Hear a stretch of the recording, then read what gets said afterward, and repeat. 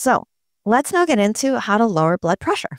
So step one is you want to make sure that the blood pressure is measured accurately. You want people to sit quietly for at least 5 minutes, have their arm up at heart level when their blood pressure is being checked with a properly calibrated machine. Next, once we're sure we have an accurate view on what the person's blood pressure seems to be, we want to check for causes of secondary hypertension. Next, we want to decide on the goal blood pressure being targeted. We want to discuss and implement lifestyle changes that lower blood pressure. Then often we are going to need to start, or if the person has already been under treatment, we might need to adjust the treatment with blood pressure medication. And it's especially important to address this if the systolic blood pressure is over 150. Next step is to follow up to assess the effect and side effects of the blood pressure treatment.